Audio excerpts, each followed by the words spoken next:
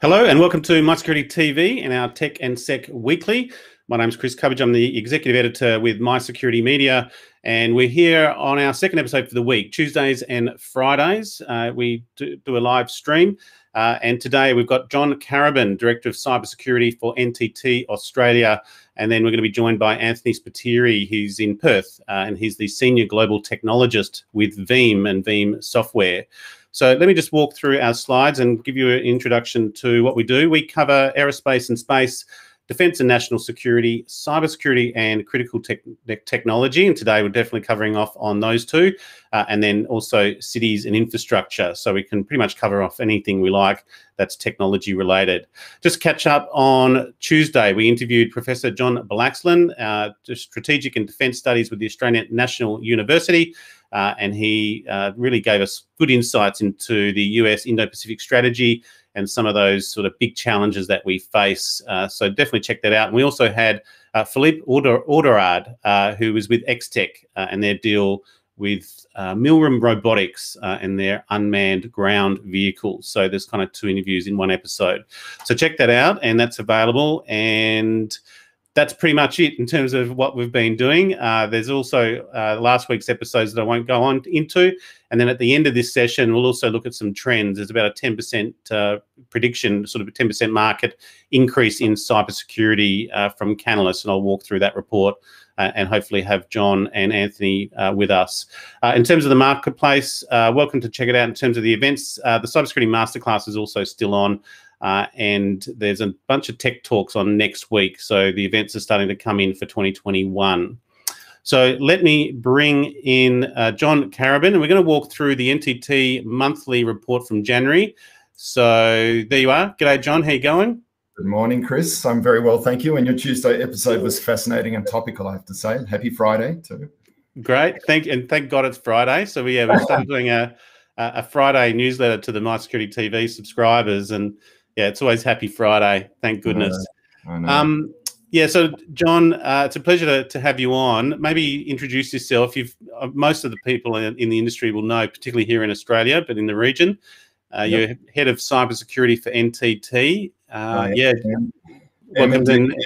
So big title. What does it really mean? So I look after the strategy and sort of outward facing business for NTT Australia, and of course, a long heritage here in Australia through our previous company, Dimension Data. We changed names about 1.5 years ago. That's where, okay. In our pre-interview, it was like, where had we crossed paths? It was Dimension Data, so there you go. Dimension Data, you know, it's a very well-known brand in Australia, of course, and I think over 2,000 employees, and they'd been acquired by NTT, the big telco, some years ago, but finally together as a sort of a single entity. So very exciting times, constant change in the industry. And yeah, my job's really to look after our outward facing, all our clients effectively. I've got about 150 dedicated security specialists in the team with all sorts of skills scattered around the country.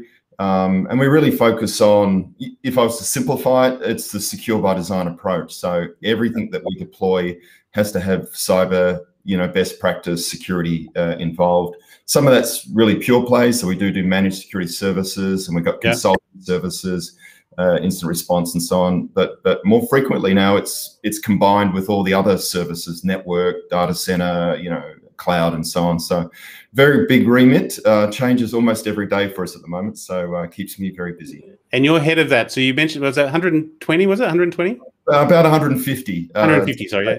Yeah, I like to think the family's much bigger than that, because everyone from our sales and support teams, they're all involved in one way or the other. So I like to think of it being a much bigger team, but they're the dedicated ones. Very good. And just for those people that are watching and listening, we should be live on Facebook, YouTube, and on LinkedIn. So welcome to come in with any particular questions or say good day from wherever you are in the world. John, maybe just introduce us to NTT as a company, because then I think that'll allow sort of us to understand the scale of those 150 staff. So yeah, a bit of background to NTT and the main services and the drive, and then you provide those internal cybersecurity as well as external to the clients? Not internal. So we have a specialized team. Got it. I would not want to do that job. That's a real job, right? It's a real job. That's a big job in its own right. Although, you know, I do talk to that team very frequently, so we do connect. But look, NTT, most people would know them. They're in the top 5 ISPs, one of the largest telcos. You know, and the mission is effectively to connect people and businesses securely. And you know, I put a capital S on that secure. It's become a big part of it. There are many companies in the NTT family. But security is a core competency, and they've rightfully sort of arced that out as a specialist part of the organization. And it's a global organization, so it involves things like security operating centers. So we have 9 in all the major centers around the world. You got one here in Australia? We have one here in Australia. Actually, we have 2. We have a specialized one for government. Obviously, it has very special requirements around it. We also have a commercial grade 1 based in Sydney, actually, that's connected to all the other global security operating centers. And the other SOC's in Canberra, was it, the government one? Well, the other one's in Canberra, as you would imagine, in a very secure facility, of course. Yeah. And what type of team are you, what's your direct reports, just as a head of cybersecurity with 150 there? Yeah. How have you structured that out of interest? Yeah, so we work in the world of matrix and, you know, cross connections between the business. They are everyone from the technical capability. So, you know, an important part for our business is understanding the fabric of how things connect together. So some of them will be the engineers and that know how to deploy the technology. And some of it's security technology, you know, firewalls, intrusion detection, all those sort of things. But frequently it's the network equipment. So specialists that know how to configure SD-WAN securely, specialists that know how to connect workloads into a hyperscale cloud provider. So there's a lot of engineers and capability in that space. We have a group of specialist security consultants setting strategy, doing roadmaps, penetration tests, red teams, and that's become a growing area for us. And so we've got a dedicated consulting group. We have some of the key partners, and cyber's all about partnerships, you know, with the technology partnerships. So we work with some of the best known top partners globally, and also working with local Australian cybersecurity companies. And any standout partners? Who would be your main sort of partners in that field in terms of cybersecurity? All of the ones you'd imagine. So the Palo Altos, the Ciscos, the FireEyes, the Checkpoints. I'll get in trouble for mentioning any, you know. So, but a lot of those sort of top tiers. We also, by the way, work with some small Australian startups. You know, and we actually are a founder of CyRise, for example. I noticed that the other day, actually, and we'd already reached out to you. But yeah, with CyRise, NTT, and Deakin University there. Yeah, no, so that's been going on. That's 3-4 years in the running now. We started it when we were in Dimension Data. We've continued to support it. Yep. We put funds in to help pre-startups. This is pre-Series A and B teams that want to form companies. And CyRise is a fantastic accelerator, actually, to sort of form that. I think they're on to their 12th organization now. Yeah, but I think they've just put invitations out for their 5th cohort. So So if anyone wants to go into LinkedIn, you can have a look, and certainly recommend the program. It's a fantastic program to sort of get to the next stage. Very good. So look, one of the things that grabbed my attention, I'm just going to bring my slide back up and then sort that out. Hang on a second. Was the Endpoint Device Evasive attack stages. So I'm getting the NTT monthly threat reports. Maybe talk us in. You've got a GTIC, Global Threat Intelligence Center. Yep. Yeah, so maybe talk us through these reports. So the GTIC, Global Threat Intelligence Center, they're our specialist research team. They're the tip of the spear for us. They are a dedicated research group that gather threat intelligence affected in the cyber industry. They're connected to all our SOCs. We also have 7 research labs around the world, big research, you know, the honeypots. They research botnets and all sorts of interesting things. They're connected to a whole bunch of alliance groups like the Cyber Threat Alliance, Microsoft's Digital Crimes Unit, Estopol, whole bunch of things. All feeds into this group, and they really predict threats. They produce these monthlies. They produce an annual report, which is a fascinating read. They also produce almost a daily, sometimes it's 2 or 3 times a day, vulnerability report. So we get flashes depending on what new vulnerabilities are hitting, which are literally daily at the moment. Yeah, it's pretty. And they write a lot of this material that comes out. Okay, much impact locally have you seen with the Solarwinds breach? Yeah, interestingly, so we're running campaigns at the moment for detection of Solarwinds. So we're running analysis of a lot of our clients to see what's happening. And I thought there'll be nothing in Australia because I just assumed that it was largely US centric. But speaking to our analysts just 2 days ago, they were saying that we are seeing indicators of attempts to use the IOCs. So. Yeah. What this shows us constantly is that there are a lot of copycats. It doesn't necessarily mean the nation states that have hit the US agencies are acting, but those indicators, the moment they're published, they get picked up and they get formed into all sorts of new tools, and then they get tested. And we have seen indicators of those indicators being tested here in Australia and up through Asia as well. So there's stuff going on in that space. Very interesting. Any idea, you might have insight, you probably don't know in terms of right now, but the insights where those sort of tentacles might lead back to? Look, it's probably not our remit to do the attribution. I'll leave it to the nation states themselves to figure that out. They're pointing figures at each other as we speak. What I will say, though, is these secondary attacks we're seeing, that there are clearly other nation states using them, not surprising. But we're also seeing the kids down at the local uni also try them out. So, it's great that we publish these indicators, and there's bulletins coming out from ASD here all the time. The moment those bulletins come out, though, it's a free-for-all, and we see the level right up to the most sophisticated level, all testing it out. Yeah, the ACSC released a high alert on that early last week, if not the week before. I think we covered it very briefly. So look, let's talk us through. I'm going to just bring this slide up just so the audience can see it clearly. In fact, I'll have to get rid of your name there briefly. Yep.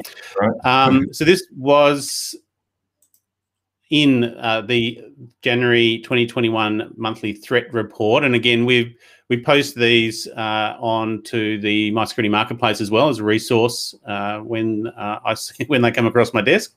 Yep. Maybe just talk us through the evasive attack techniques and sort of the background to what was being observed here on endpoint devices. Yeah, and look, this is evasive attack techniques, EAT, or sometimes advanced evasive techniques, are a particular genre of a technique. They are absolutely categorized by the fact that they're stealthy, they're hard to detect, and they're very effective. And these 4 stages sort of describe why. But what's really interesting is they're in play as we speak. Solarwinds is an example of this particular type of approach, this method, if you like. Starts at the endpoint, typically. Endpoint being your laptops that we're using now, the servers, the smartphones, and so on. And that's the beginning point. Classically, it's email, so no surprise phishing, and everyone has seen 70–80% of the entry points are coming through email. So that's a hint as to where to start to defend, but also web and browsing. And we've seen a lot of examples of watering holes and other ways of luring the user to start to activate malicious code. The trick, however, and the difference with this is that activation of malicious code doesn't trigger alerts. And the key thing of this is not actually triggering the standard controls and alerts that are used to defend. It was very interesting. I was looking at something yesterday about that, where it was came across, no detection was able to pick it up because it was looking like a legitimate update and just sat there as a beacon as at the end of the day until it was activated. Yeah, so if someone in a company legitimately opens an email and legitimately activates, an application because of that, which is the way it was designed to work, then it's very hard to detect. And it was a DLL file. Yeah, DLL files are, fundamental to how the world works, and yet there's so many vulnerabilities attached to them. I think the point is the actors get in, But unlike perhaps the old-fashioned ransomware where they just detonate and things go off, in the evasive world, they don't detonate. They establish a point of presence. They really settle into the environment, and they start to do reconnaissance. And that reconnaissance is learning what's going on, and that's sort of the next stage, which is this downloading of more malicious files. Now, these are often very carefully crafted. They're hidden inside big binaries that are very difficult to detect. They know that AI and machine learning is scanning incoming files, so they're acting against that. So to actually create diversion, if you like, when these files come through. But from that point, the trap has been set, and they start doing the next stage, which is that sort of living off the land, LOTL binaries, another beautiful acronym, but it's effectively it's one of the biggest acronyms in our industry, actually, so I love it.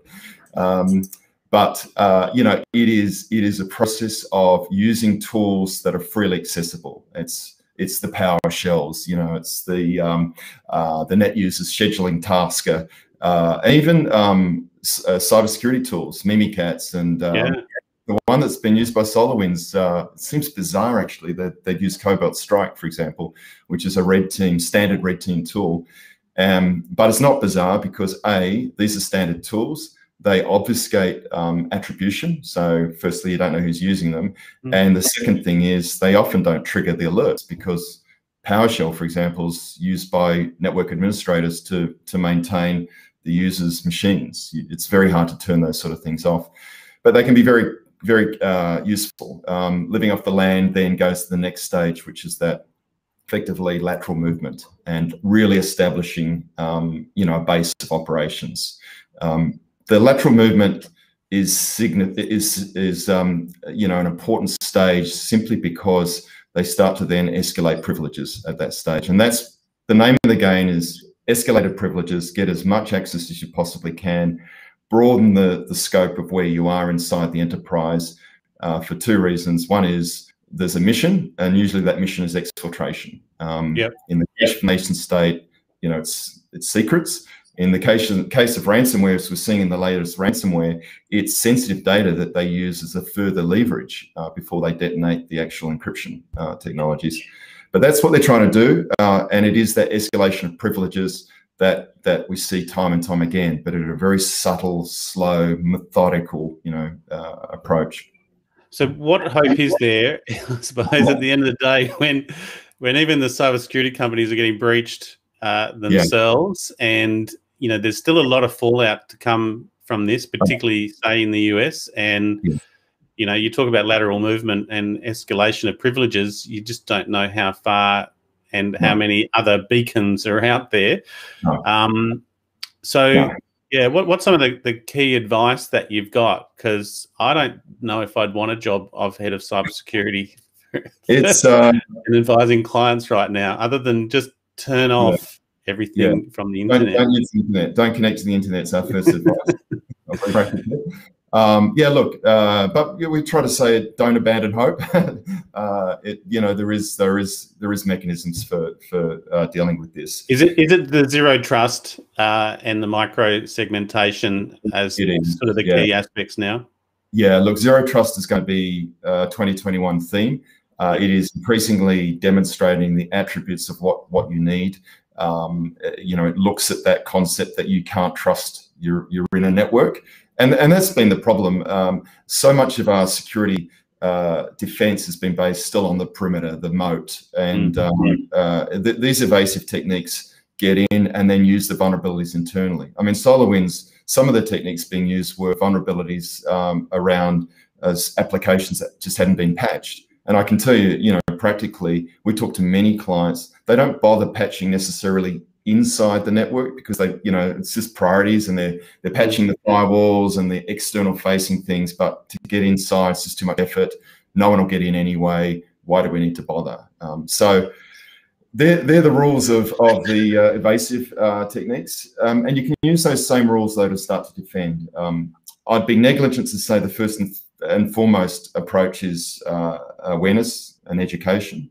Now, we overuse that term, and it's not a complete defense. You cannot stop people clicking because Evasive techniques rely on the fact they've already got the email accounts, and it is John Karabin sending Chris an email, and you will naturally open it because you know who I am.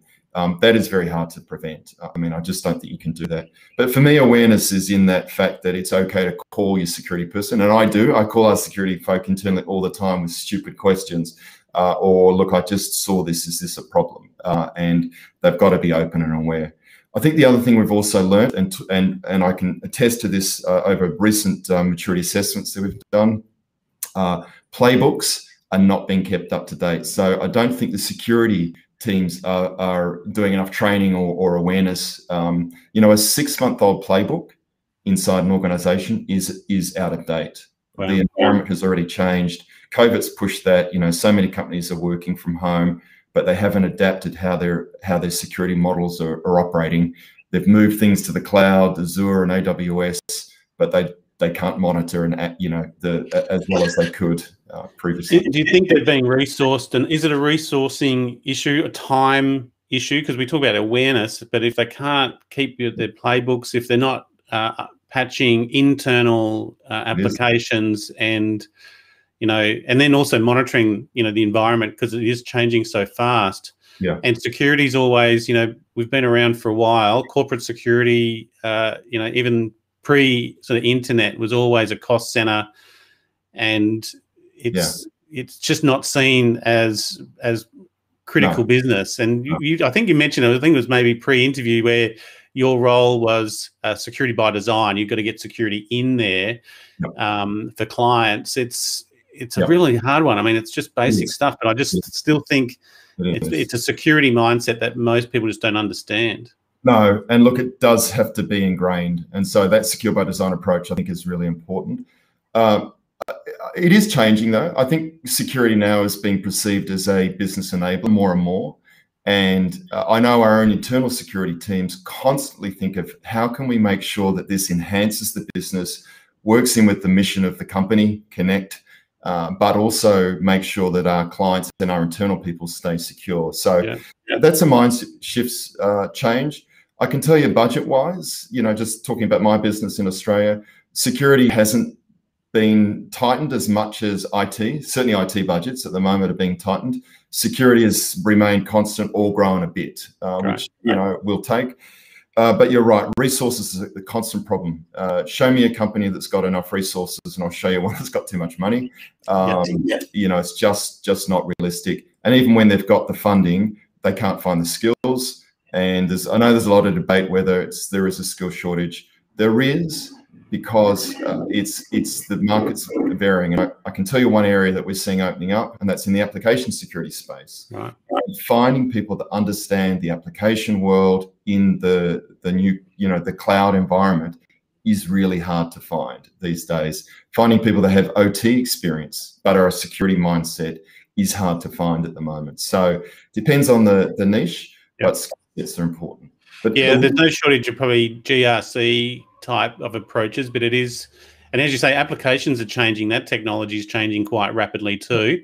And you've also got the AppSec analytics, the sort of the forensic approach to that is also a real science in itself, and it's a discipline that you have to dedicate yourself to.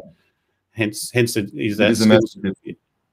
What are you seeing in terms of OT security? Do you think there's a bit of an uptake, and particularly, say, after the Australian cybersecurity strategy and their sort of bit more focus on critical infrastructure?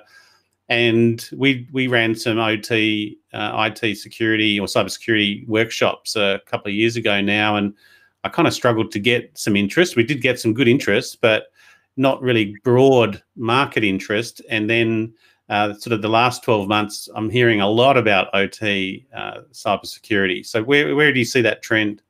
It's definitely growing. We're definitely seeing an uptick in inquiries and the reaching out for assistance. We're involved in a couple of energy organisations, and interestingly, a couple of mining companies as well. Very similar sorts of structures. I'll tell you a funny thing. Solarwinds, you know, everyone's gone, holy, you know, this is really, this is a supply chain thing. You know, how has this happened? This happened 10 years ago. A technique, Dragonfly, attacked was a supply chain attack to OT command control systems for oil and energy. So, we've gone a real cycle in terms of how dangerous this is, and I think people are waking up to it. The connection between the IP world and the SCADA and control systems world is really starting to speed up, and so that's why we're seeing that increase. I think government's focus on the impact that can occur to what we define as critical infrastructure, and they're expanding that now, which is great. Health's being brought into that remit as well, and they have OT and IoT requirements as well. That's the universe, the cyber universe that's growing. We've employed an engineer out of a mining company to help us with our security OT strategy. We want people to understand how that works. Well, that's how, in fact, it was interesting. That's who we had coming to the courses, really, was the process engineers were coming, because they could see that there was a risk. And in fact, we had full teams where the cybersecurity and the process engineers came along. And as a group, they see a vulnerability there, and they all look at each other going, holy, wow. So we got to patch that or fix that straight away, or disconnect it. So look, it is a real challenge. If they're not getting it right in an IT environment, God help us in that OT environment with PLCs laying around with Post-it notes with their login details stuck to them. So look, John, thank you so much. Oh, Anthony, I saw him in the background and he's just ducked off. Here he is. He's coming back. Okay, we're gonna hand over now to Anthony Spiteri. John, absolute pleasure. Thank you so much for your time. I'll put you backstage, but stay on. And I'm not seeing any chat, so if anyone's got any questions, but I think I'll bring you on when we look at the Canalys report and their trends with cybersecurity. And then I think we might finish off. It's a really good insight, particularly from an industry perspective, in terms of those skills, application security and OT security as some skill sets. But thank you so much for your time, and I'll bring you back on shortly. Thanks, John. Okay, let me just get over the slides here. And so if you happen to be watching, let us know or press like, just so I know that the system's actually working. And because I don't see any chats, but then people do tell me that they're watching. So there you go. Now we're going to bring on Anthony Spiteri, and we're going to look at VEEAM Software and also DNA Next Gen storage technology. And here he comes. Anthony, thank you very much for joining us. Good morning. How you doing, Chris? Welcome to from Western Australia. Good on you.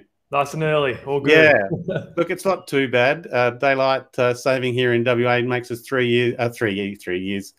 Some will say that. 3 hours ahead of Perth. So appreciate you getting up a little bit earlier. All good. Anthony, you've got a great title. We had a quick chat yesterday as well. Senior Global Technologist. Not quite a futurist, but definitely we're going to end up talking about that. Maybe introduce your role with VEEAM, and we'll have a bit of a chat about VEEAM as well. Yeah, no worries. Thanks, Chris. So, yeah, the role is interesting. I've struggled to explain it on my first sentence, but effectively what I get to do in normal course is go around the world and basically evangelize the great technology that VEEAM has at a lot of the conferences, speak to our key customers, but also what the function of the product strategy team in the office of the CTO is to basically act as a conduit between our customers, our sales force, and then our R&D department. So, kind of that loop back mechanism to get features and enhancements into the product that our customers want. So it's a really cool job. Hopefully in the next couple of months, we can start to get back to doing what we love. But, we've been able to pivot quite well. And I love doing these virtual events as well and these online podcasts. Great. And GC, thank you very much for saying g'day. You're live, great content. Thanks, mate. So with your role, how sort of product facing are you? I noticed, had a look yesterday, and we've got VEEAM on the marketplace too, by the way. So we've got the VEEAM Availability Suite, the Microsoft Suite, and the Backup and Recover products as well. So people can make an inquiry on there from the marketplace itself, and hence taking a bit more interest in VEEAM and what you're doing. Yeah, I noticed you do like podcasts and a bunch of other things as well. How much influence do you have on the product itself? Were you there as just to deal with those clients and the partners as well, and where the product is getting developed? Yeah, so my background's in service providers. So I worked pretty much all my career in service provider space. I worked at a leading sort of VMware vCloud provider in Australia beforehand. So my focus in the product strategy team is actually on the service provider products and features. So absolutely talking and engaging specifically with service providers, it really allows us to basically get into the products and specific features. So if I look at our previous release, which was V10, we're actually on the cusp of a V11 release. Some of the enhancements are direct interfaces that I've had with customers talking to our R&D. So it's pretty cool to be able to sort of influence product at that level. So the short answer is yes. It just depends on, how much of a actual want and requirement it is, and if R&D can actually get it done in that time frame as well. So yeah. How much? Yeah, so you kind of give them a sort of a market appraisal of what you're seeing as well, and then also the feedback from the clients. Let's sort of get a segue going with, we're going to talk about next-gen storage technology and the use of DNA, almost that sort of biological part of computing that's expanding. Your storage, your backup and recover, where you see that? So out of that sort of product suite or software suite that VEEAM has, where are some of the strengths from the market that you see? Because I imagine that backup and recover is a critical aspect. Yeah, so, it's funny. If we think about the analogy of a platform, when I started at VEEAM, backup and replication was effectively one of maybe 4 or 5 actual products that we have. Now we've got, I think I've lost count, but we've got well over 10 now, probably 12 to 13, and it's part of a platform. So this is how we describe it now, right? The cloud backup platform. And that encompasses all sorts of tech from, cloud. We've got physical, virtual, obviously, which is where we started riding that virtualization wave that VMware built significantly over the past sort of 15 years. And more recently, last year, we acquired a company called Kasten, which is backup for Kubernetes environments, right? So, we're really spread out now, but at the core of it is still backup and replication. And, the majority of our revenue still comes from that particular product. And it's become, well, it always has been very steady, very reliable, and very simple as well as a backup product. And that's why I think VEEAM's been quite successful, because at our core, backup and replication has just done the job really well. How do you, where do you find yourselves in the Australian market? You have a global role. Where's VEEAM in Australia in terms of its teams? I take it in all cities or mainly Melbourne, Sydney? Actually, all across, actually. So, I think, so ANZ is the biggest region within APJ. It was the first region, actually. So the head office in APJ was actually out of Sydney out of Manly, would you believe, for quite a while. We've obviously shifted that into Singapore now. It's led by Sean McLagan, our Senior Vice President out of Singapore for APJ. However, within ANZ, it's still a great focus. And actually, our CTO, Danny Allen, loves the ANZ region because effectively, as you would know, a lot of the initial sort of testing and innovation for new technologies is kind of sort of bred within ANZ as a leading sort of edge for the world. And then it kind of pops out from there. So ANZ's significant for us. We cover, we've got Brisbane, Melbourne, Sydney, obviously not, I don't think we've got offices in Adelaide and South Australia, but certainly Perth as well. So we cover most of the country, and there's over 100 employees in Australia alone for VEEAM. Nice. So it's grown quite significantly. Okay.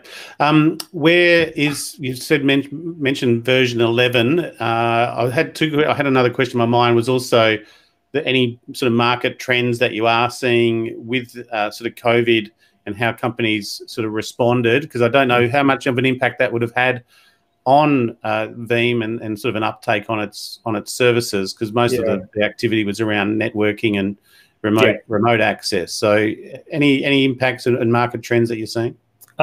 Certainly, I think what's happened over the past 12 years is incumbencies are winning a lot more. So obviously the sort of thirst to replace technologies, of whether it be software or hardware, is kind of reduced because that's seen to be risky. So we've done quite well out of that. We've got quite a significant customer base already, over 400,000 cumulatively speaking. So I think that was one. So we actually had a really good year last year, which was, I think Well, surprising, not surprising. I think we've always done pretty well. We've been on a really good trajectory. But that was the biggest trend that I saw, is that, incumbents just wanted to stay status quo. Certainly, we had some quite big wins. It was all based on what we can do across. Again, I've mentioned the platform. If you can show as a backup and data protection company that you can basically not only cover the traditional physical, virtual, but actually start to go into, say, Office 365, that cloud native. That's what customers want to see moving forward. Now, they might not be using that, especially in the Kubernetes space. I found personally I was getting asked questions a lot around Kubernetes, but the reality is that it was just sort of feeder questions. We might be looking to do it, but what's your plans on it? So, yeah, we're really strongly placed for that moving forward. I think, yeah, it is a good thing to know that there are security-related products there for those environments before you go there. There's no point sort of moving into a new environment from a DevOps perspective and then thinking about security afterwards. You really want to be able to planning that before. So, look, we had a chat. We got off topic yesterday and we started talking about general technology, but this is a fascinating area. And it wasn't until you raised it with me that I had a look a bit on YouTube as well on DNA storage technology. Microsoft and IBM are in this big time. So let's talk about DNA, next-gen storage technology, and where this is all heading. And there's a lot, and we are going to be covering off on semiconductors in a couple of weeks and quantum computing. So it touches into that as well. So DNA, I've got one image, Anthony, just so this was off I wasn't going to play the video. This is a Microsoft and UW demonstrate the first fully automated DNA data storage. I think that's it. So, yeah, we'll put the link in there. But talk us through DNA storage technology and where this is heading. I think you've sort of marked off data centers are going to be obsolete eventually, right? Yeah, if they all look like that, I think it'd be quite interesting, though, right? It's a quite interesting data There's your data center. Yeah. I've seen some interesting ones, but never like that. No, I think, look, DNA is interesting, and putting it out there. I mean, this is something that my coworker Michael Cade has been quite passionate on and doing the research on, and I've picked it up, and I've got some different thoughts, from a futuristic point of view. But I think you look at DNA. Those that know DNA, it's based on just sets of data, right? It's combinations of letters that create effectively the genetic code for us. We continually store our DNA. It gets generated. It's very resilient. So from a resiliency point of view, you think about our existing sort of storage methodologies, tape, even cassettes in the old days, even SSDs, they all kind of degrade over time, right? DNA survives a test of time, and we've been able to dig into DNA from millions and millions of years ago. So I think that's an interesting one, and just the fact that it does store something in some way, the scientists have obviously seen something there, right? Now, just to clarify, I don't think this is a case of actually storing our backup within ourselves, storing it within our own DNA, right? Because our DNA sequencing is all done. It's kind of growing and evolving as from the time we're born until we die, right? This is more about taking the theory of what it looks like in DNA-based storage, ultra compact, easy to replicate, thanks to its primary role in creating life, right? So I think that's it. So, when you look at it, I think one big advantage of it has two big advantages. One is that a DNA strand could potentially hold 455 exabytes. Now that's by tons more data than what we've got created in the world today, which is quite exciting when you think about that as well.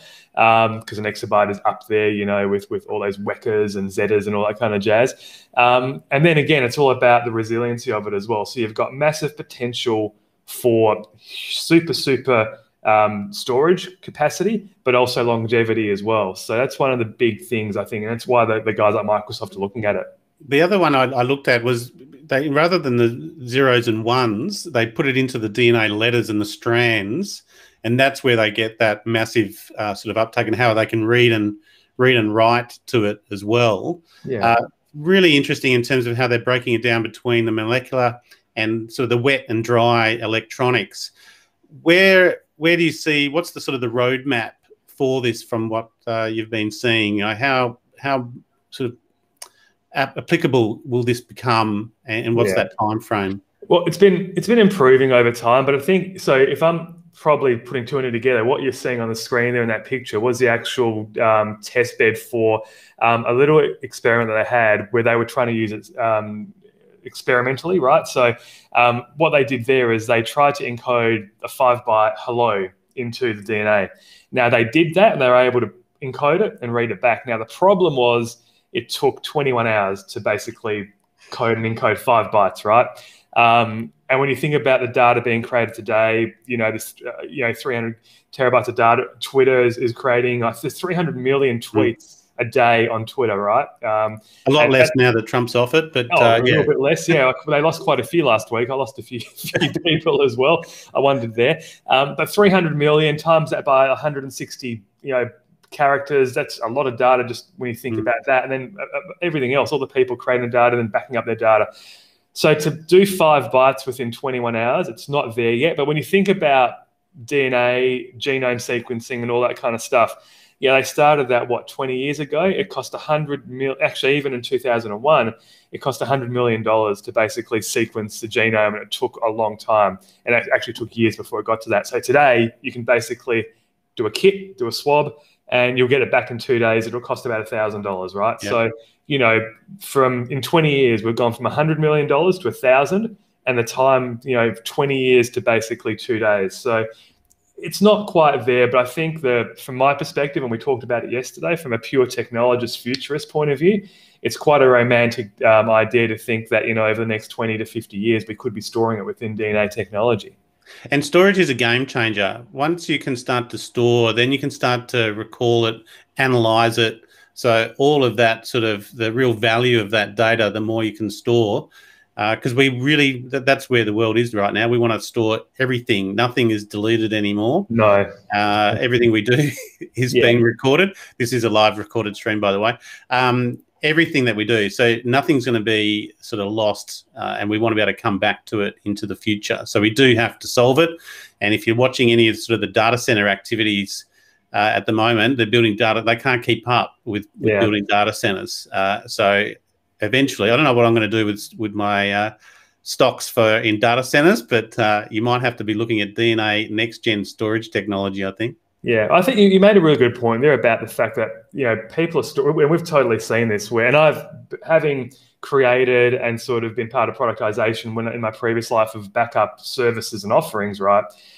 Initially, people were happy to buy 100 gigs of storage space, and then it was a terabyte, and then it's 10 terabytes, and now it's a petabyte.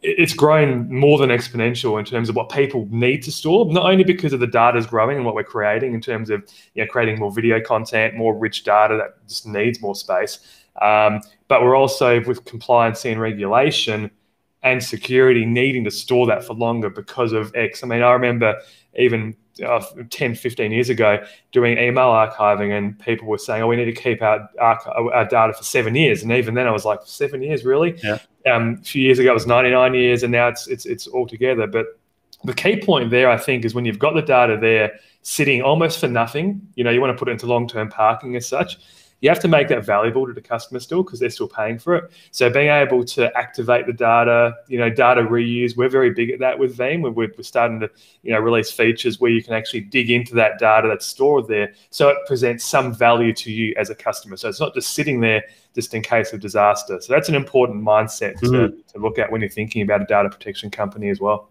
And my background was also in video, so the CCTV sector, and just watching that move from sort of the analog, the old VHS tapes, then moving that into that storage. And again, 10 years ago, a terabyte was very, very costly. And then once that storage opened up, it allows things like video analytics to play. And I just did a session yesterday with Seagate and their hard drives, their Skyhawks. Actually, I'll give them a plug. They're sponsoring.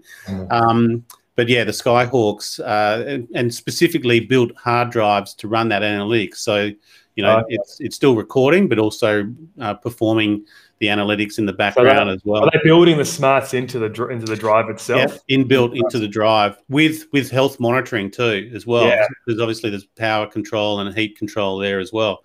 So really advanced technology in that storage sector. So it's a really interesting space. Look, we could talk all day, and I think we've probably I'm going to bring John back on, and we're going to just talk about the market generally. Let me just bring on my next slide. hang on. Here we go. And John, I'll bring you back. Thank there you. You go. Good to get going. That was fascinating. I've just sold on my data center stocks, by the way. So. Exactly. I've got a couple on my watch list, and now it's like, oh, how long are they going to keep going for? Exactly. And we can talk about just general. Maybe back to you, John. What are you seeing in sort of storage and the backup space? Yeah. Any sort of contribution it's there? Fascinating, and something I sort of mentioned before. The final stage of any cyber capability and thinking is instant response. It's not if, but when it's going to happen. You need to have a plan, what to do, how to deal with the incident, how to, but then importantly, how to recover. And incident response, disaster recovery, business continuity, and crisis management are all interlinked requirements for any organization. And the number of times we are in that twilight zone of sort of recovery it's weekly at the moment with clients. And we see the ups and downs of how good backups actually work. And the whole ransomware market is funded at the moment by people who are willing to buy or pay for getting the keys back. If their recovery is better, then they can simply keep their business going. So it is a very key part of the very other important word you mentioned, which was resilience. And I think that's business is just going to grow. Anthony, maybe on that, and I know you're obviously across cybersecurity as well. And we've talked about before with that sort of breaches and getting the escalation rights, and often they do get into the backup aspects as well, and they compromise the backups. Where does VEEAM sit with that? Like, what's the air gap there, if there is one? What's the protection on the backups?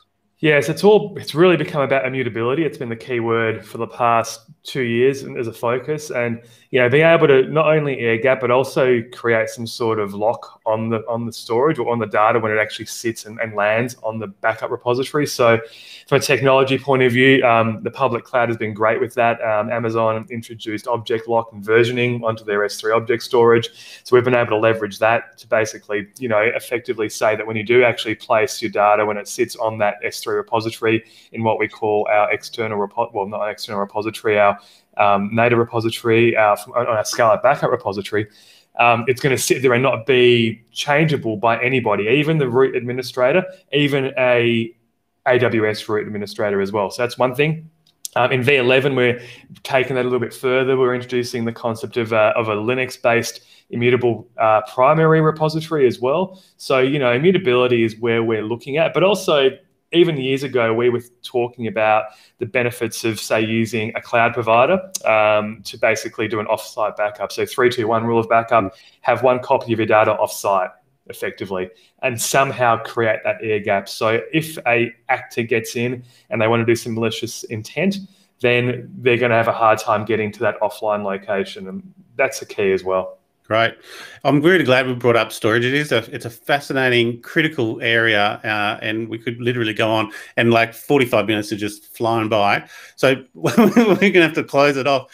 Let me just bring up, so Canalys came out, and I imagine both of you would kind of get your thoughts on this. I'm just going to bring this up. So cybersecurity will grow by up to 10% in 2021 as the range of threats broadens, new vulnerabilities emerge, and the frequency of attacks increases. So let me just get rid of the thing. And US billion. So we're now up at 60 billion expected this year. Worst case scenario, 57 billion. So I think we're in the right market. And there's one more, multi-layered solutions vital. So these are, where was the strong one here? So web and email security will be the strongest. But they're all up there, really. Data security at the bottom there. What were we talking about? Storage. There's no storage here. That must be data security. Sorry there, Anthony. You're the lowest one, I imagine. I find it interesting the network security is actually so low. Being the front office, effectively, the front door to everything, right? It's quite an interesting one there. I think that's going to come back, that one. Just by the way, just make sure that my bosses are not listening, because we're in budget and target setting mode. So If they're listening, it's much lower than that, but I'd agree with those numbers. We are definitely seeing that. It's definitely slowed a little bit down because of COVID, and it depends which vertical we're talking about. The universities probably will slow down a bit just because of the reality of their verticals. But yeah, they are definitely the areas. We mentioned web, and that sits in the application space as well. We're seeing huge growth in the application space. Our company White Hat's a SaaS provider, and just sort of booming at the moment. And the other one's identity. The zero trust models are requiring very good identity structures at the moment. Where are you seeing the market into PAM? We covered a lot with PAM. So because we always call it, I hate the word, but journey. It's always a journey to introduce the PAM sort of approach in a large enterprise. Is there many underway? How advanced or mature would you say privileged access management is in the market? It depends on who you're talking to. It is definitely it's definitely occurring. The more mature organisations that have invested, probably invested early in the pre-COVID phase of these sort of SaaS models, which is the endpoint and the application, and sort of figuring it out from there, are well ahead of the games, and definitely implementing PAM, privileged access management, because that's the name of the game. The previous conversation around Evasive is all about escalated privileges, and so many organisations don't have that fine-grained approach that you just can't do without these days. So it's growing in the market here. Great. Well, look, gents, thank you so much. Anthony, we'll have you on again, I think, next time, or maybe after version 11 comes out as well. Yeah.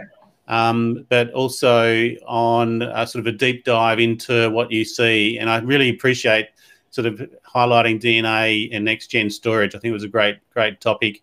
And also, John, we'll keep an eye out for any of these interesting sort of takeaways from the monthly reports on NTT. Sounds good. Thank you. So, look, thanks, guys. We're going to keep that just under the hour, and we'll release this as a podcast as well on the Cybersecurity Weekly podcast. But that was us on MySecurity TV. So I'll keep you on screen, gents, and next Tuesday is Australia Day, so we're not going to do an episode. Next Friday, I'm just finalising a guest from Washington, and we'll have a look at what the perspective is for the Asia Pacific from the eyes of someone in the US. And then on the following Tuesday, the 2nd of February, we're going to be diving into semiconductors. We've got Professor James Rabal from the University of Sydney, and I've just had a confirmation from we've got actually a listed company that's in quantum computing and quantum networking, I think, on encryption. So they've just confirmed this morning, and I'll get the slides up. So that's on the 2nd of February. So look, that's us from MySecurity TV and the MySecurity Marketplace. John Karabin and Anthony Spiteri, thank you so much there at Canberra and in Perth. No worries. Appreciate your time. And thanks to GC, our only comment. So we've got to start getting some likes. Okay, thanks, guys. Cheers. Okay, thank you. Bye.